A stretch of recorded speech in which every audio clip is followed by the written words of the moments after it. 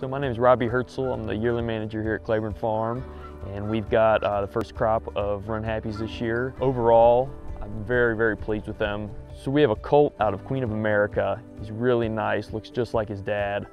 Very pleased with how he's coming along. So there was a lot of demand for the weanlings last year. They sold for over 6 times their stud fee, and we're really excited for the yearlings to come through the sales, and we're expecting big things from them. Runhappy, standing at Claiborne Farm.